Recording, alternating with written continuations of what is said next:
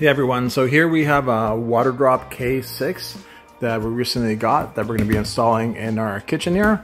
And full disclosure, I did get this device for free from Waterdrop so that I can give them some feedback as to what I think of it.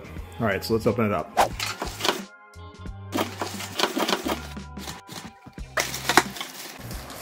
think it's a brushed chrome looking top here. That's what this looks like here.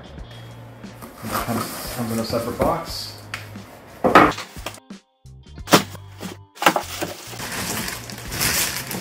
here's how big it is. So that's what it looks like. It definitely looks bigger than I thought, but it's nice that it's all one little box with everything that you need, and it's tankless for this reverse osmosis with hot water. All right. So once we're ready to install it, we'll go through that process and then see what kind of results we get in water testing after it runs through this filter. All right, so today's the day that we're installing the filter here. Just wanted to show you what it looks like so far. Here's the top itself.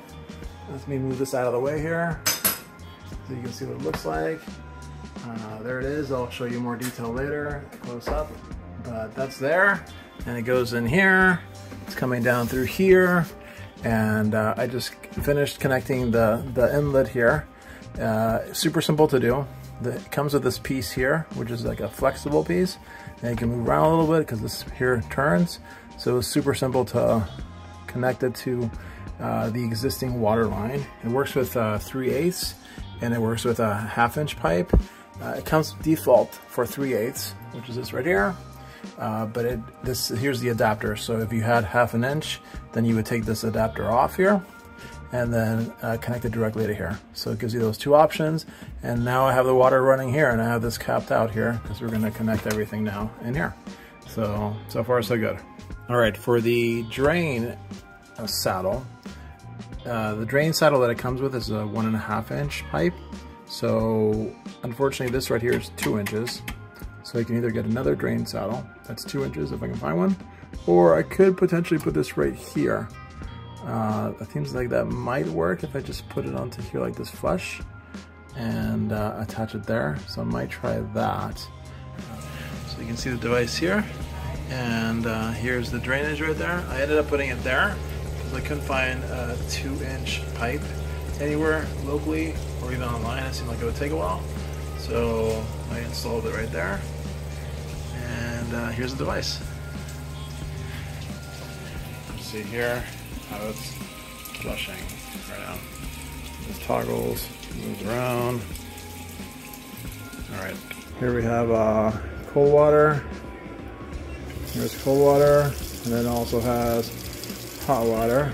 So you can do hot water, and within seconds you get to hot water. All right, so we're testing here in City of Los Angeles Municipal Water. We are testing the K6 Waterdrop to see how much TDS it removes. When I run the water here, it tells me that it's doing, what, 5? Before it said 3 TDS, now it's saying 5. Oh, there it goes to 3. Okay, so that's what it says. So let's pour the one again for this. Now we can see that it's here on the right, and the one on the left, I'll just pour it again so we can get it on video.